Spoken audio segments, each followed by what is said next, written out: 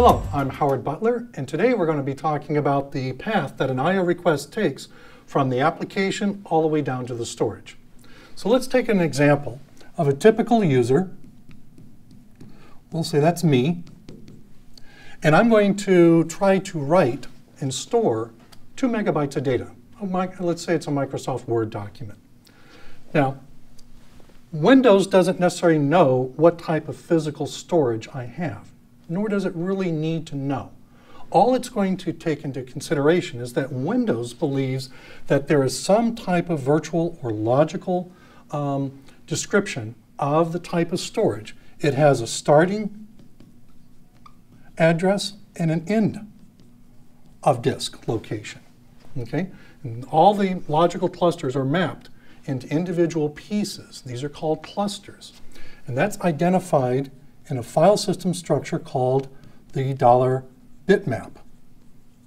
Now, as I pointed out, the $bitmap file contains information about which clusters are allocated, which clusters are marked as free.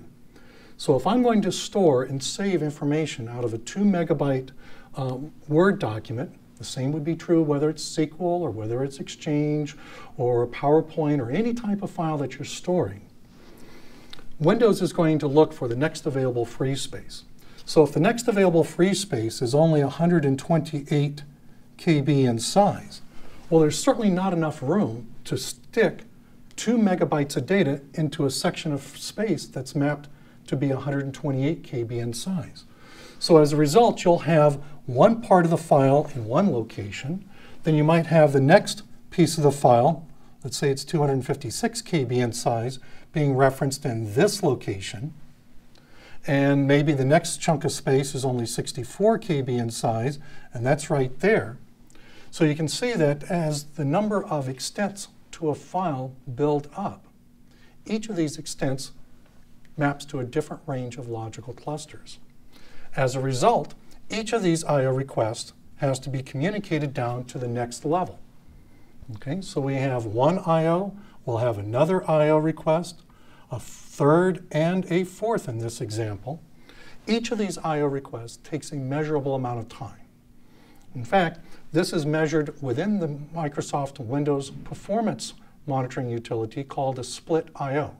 It's where your application says, do this one thing, but then Windows has to translate it into multiple additional requests. So each of those takes a measurable amount of time, takes longer to be passed on, and makes each layer underneath this, whether it's the RAID or SAN driver, become less and less efficient. Okay?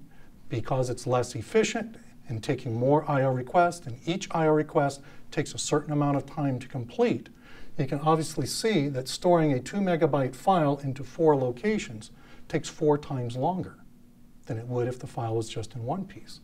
So let's take the same example, only in this time where the data is being written to a storage device. A 2 megabyte file that's just in one fragment, just one piece. Well, it's got to communicate to the $bitmap file. Okay, and the $bitmap file, again, sees a start and an end location of all the clusters that are represented down at the physical storage level.